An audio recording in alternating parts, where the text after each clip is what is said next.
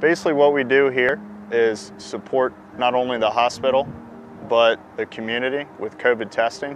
When the patient's coming to get tested, they will scan one of these QR codes here, and basically what that does is helps them get their name and who they are into the database so that they can then go to the registration windows. Once you have that, then you're good to go to get tested. And then the soldiers or MDH reps coach you for the self-swab process.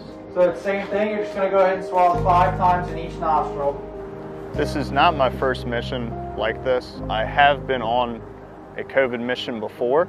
Came back for this mission to continue in helping the community in any way that not only I, but the National Guard can.